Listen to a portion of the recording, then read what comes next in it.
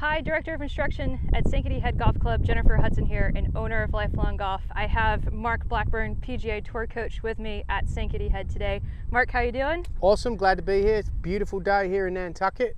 Gonna help you, I believe. Yes, I'm having this terrible problem where currently I'm kind of hitting my irons a bit thin. Feel like maybe just a little sweepy through the shot, so hoping you can help me out. All right, well, let's take a look. Let's see what Jennifer's got.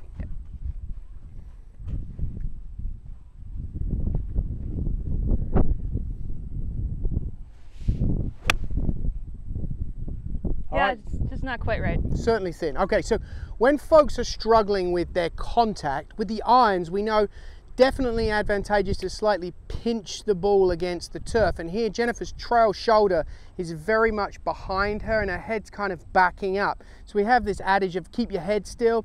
We actually want to move slightly more towards the target so Jennifer can actually get her right shoulder more on top of the golf ball. That's certainly going to allow her to pinch the ball against the turf and really help her get better contact. So what I'm going to do is I'm going to get up. Jennifer's actually going to set up to one of these balls, and I'm going to have her try and imagine that you're going to pinch the ball against the turf and drive it under my foot. Please don't hit it. I don't need to break my foot, but I want you to turn to the top, and then I really want you to feel like this right shoulder is getting more down and forwards, and you're going to push the ball and pinch it so it gets under my foot. So now do you see how you're in a different delivery? This right shoulder is a lot more forwards, your head is more towards the target. So that's what we're going to try and create as a sensation. So a lot of times, if you're trying to get the ball up in the air and elevate it, that's when now all of a sudden our torso tilts back, the trail shoulder gets down, and then we got that thin shot because the club's ascending. So what we're going to do is we're going to combine the sensation of driving the ball under my foot, and then we're going to have an abbreviated follow through. So we're only going to swing to where our arms are basically straight and extended. If you look at great iron players, they really have that delivery where they're covering and squeezing the ball, and through the hit, the lead arm and the club are still lined up. Much better. Let's try that one more time. So you're going to drive it under my foot to impact. So you're going to turn back, drive under to my foot. Beautiful. And then from here, you're going to feel like you finish in this position.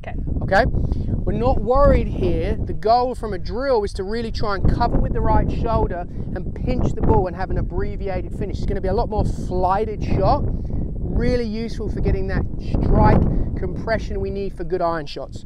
Excellent. So let's see it.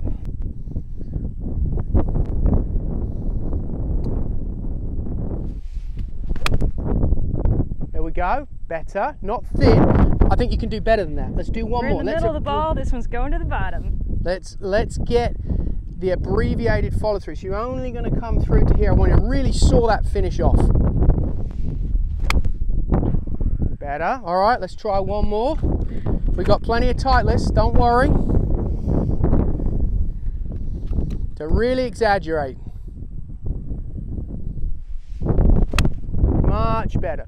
So you see how the one that was the shortest had the least amount of curve, had the best noise.